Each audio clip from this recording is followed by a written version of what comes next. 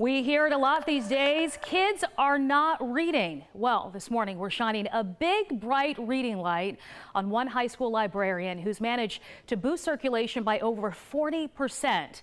She's a bookworm behind a now global movement to get students to read woke.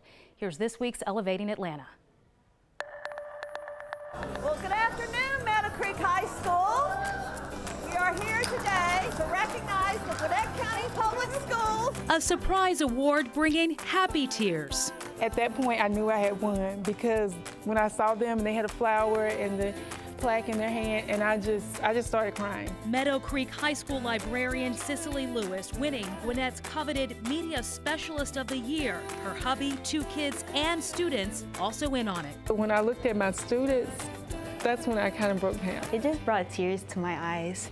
Less than 2 years ago, Mrs. Lewis launching a movement called Read Woke in response to the changing social and political climate. Her students, desperate for answers on police shootings of unarmed black boys and men, DACA, and the Muslim ban.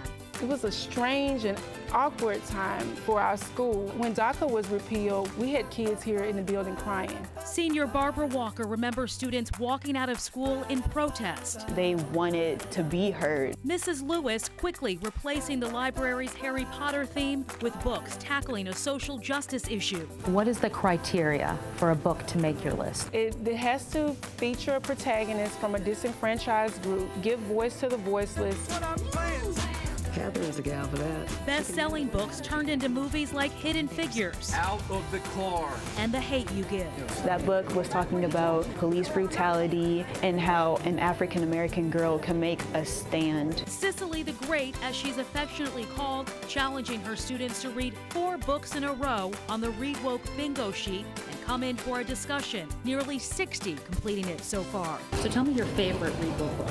The Master Plan is probably the most impactful yet. She's not just empowering her school community to be social justice warriors. Read Woke is now global. Mrs. Lewis advising other librarians in the U.S., Canada, Norway, and the U.K. And you can tell who completed the challenge by who's wearing a Read Woke pin and that blue t-shirt. It is a huge badge of honor, one that these students just don't take lightly.